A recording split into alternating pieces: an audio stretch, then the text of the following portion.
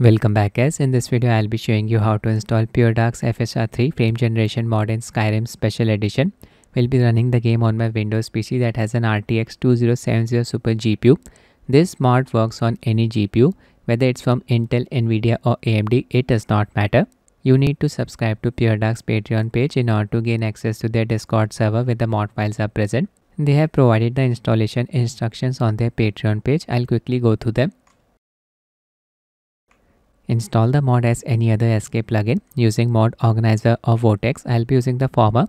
I won't be explaining Mod Organiser in too much detail. Just cover the part that is required to install Puredark's mod. Need to make the game run in borderless mode instead of full screen. See the important part below for how to do that. Scroll down. If you are using SSE display tweaks, open SSE displaytweaks.ini and set full screen to false and borderless upscale to false. Remember to remove the hash before them or they won't take effect. I'm not using this.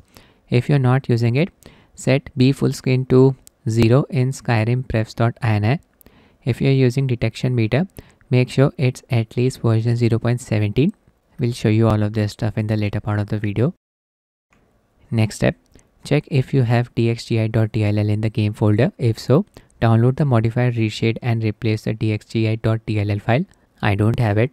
I'll be using the vanilla version of Skyrim. I haven't installed any mods. Some mods can make the game very demanding on the hardware. This is where frame generation comes into play. Enable vsync for Skyrim SE.exe file in Nvidia control panel. Launch the game and press End keyboard key in the game to open the menu for upscalers and do authentication. I have already shown the authentication process in my Elden Ring video. You can refer to that. Slide DOF all the way to the left. We can access this setting from the in-game settings. Turn off ENB, Edge, AA and DOF. I'm not using ENB. Need to set the FPS cap in the mod menu to half of our display's maximum refresh rate -1. For example, if our display supports up to 144Hz refresh rate, need to cap the FPS to 71. My display supports up to 240Hz refresh rate, so I'll be capping the FPS to 119. Other things that you need to know, if you use reshade, then you need to download the modified version of it that Puredark posted on the Discord server.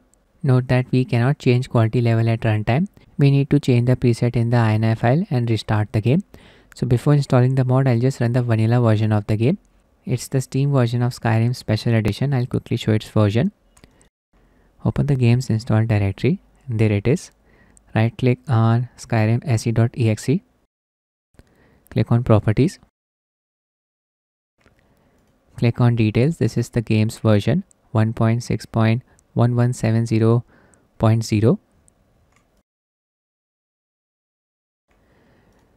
Game settings. Borderless checked. Windowed mode checked. Full HD resolution. Anti-aliasing set to TA. Ultra preset.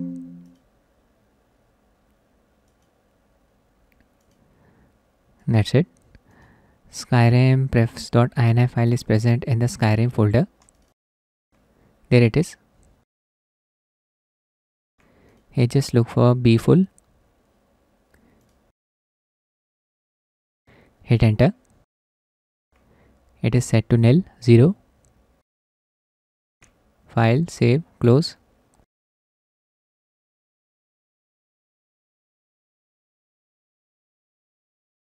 We are in.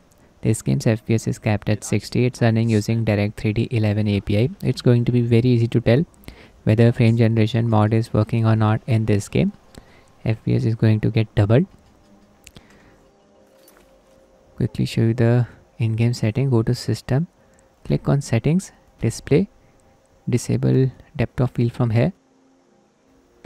There it is. Move the slider all the way to the left. So first we need to download the mod file. This is Puredark's Discord server. Under the download section, just click on Skyrim data access. Scroll down until you find FSR 3 build 03 hotfix 1. Just download the archive file. Click on this blue link. Then we need to download Skyrim script extender SKSE from this website. It will be given in the description of this video. This is the version that we need to download. It corresponds to Anniversary Edition game version 1.6.1170. Click on the blue link. Then we need to download Mod Organiser 2 from Nexus Mods website. Need to have a free Nexus Mods account in order to download any stuff from here. Just click on Files, click on Manual Download under Mod Organizer 2. These are the files that I just downloaded. First, extract the contents of SKSE archive file. Open the folder. Copy all of the files except for SRC folder.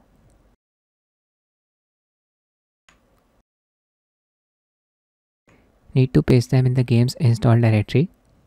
In this directory.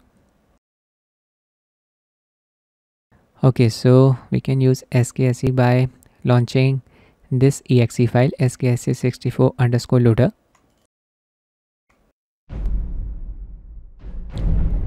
Game started. We can verify whether SKSE is working or not by typing a command. Just press the tilde key. It's right below the escape key. Type get SKSE version.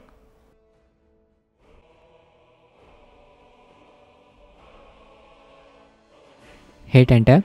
You should see something like this, version of SKSE. Now we need to install Mod Organizer 2. Launch the exe file.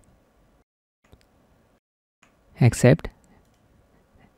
Specify the directory where you want to install it. Next. Make sure everything here is checked. Install. Launch the application.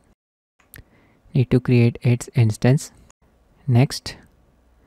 I'll be using create a portable instance instead of a global instance. A portable instance stores everything in Mod Organizer installation folder. Select Skyrim Special Edition from here. It scanned our PC storage.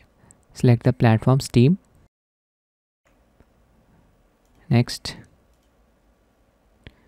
Link Nexus Mods account. Don't want to do it. Completely optional. If you want to see the tutorial, just click on yes here. Entirely up to you. Alright, SKSE is automatically loaded up by Mod Organizer. Okay, so in order to install Puredark mod, just click on this icon here. Navigate to the directory where the archive file is present. There it is. Select it and then click on open. OK. Mod has been installed. Just check it. It is enabled now. Make sure SKSE is selected here.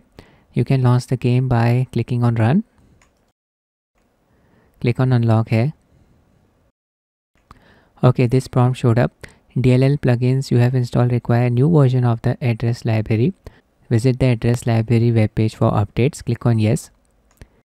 It will open a Nexus Mods page. Just need to download one file from here. Click on files.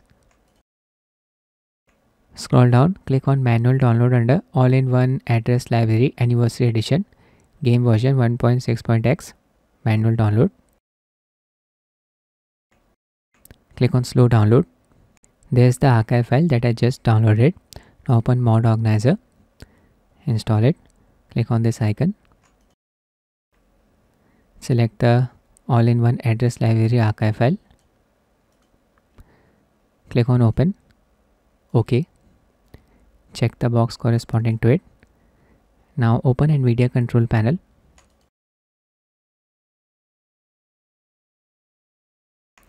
If you have an AMD based GPU, open Adrenaline software. We need to enable VSync from here. Click on program settings. Click on add. Need to find the game's exe file. There it is. Scroll down to the end. Set vertical sync to on.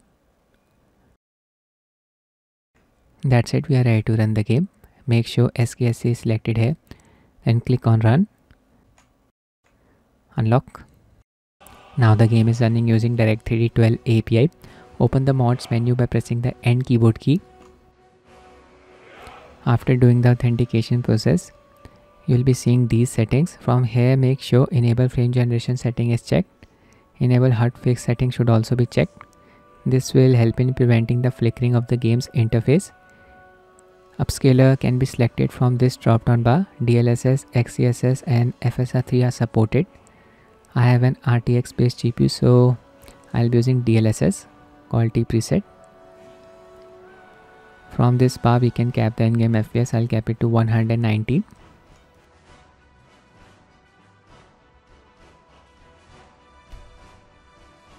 Let's start the game. Loaded the same sequence and now we are getting around 118 FPS. Wow, the game is running so smoothly. Mod is definitely working.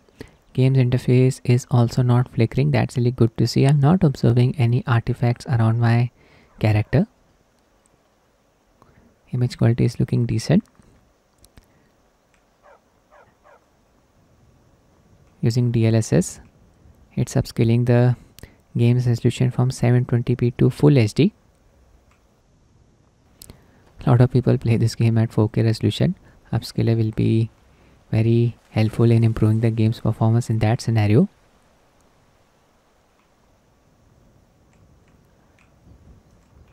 So that's it with the video, guys. I hope you found it useful.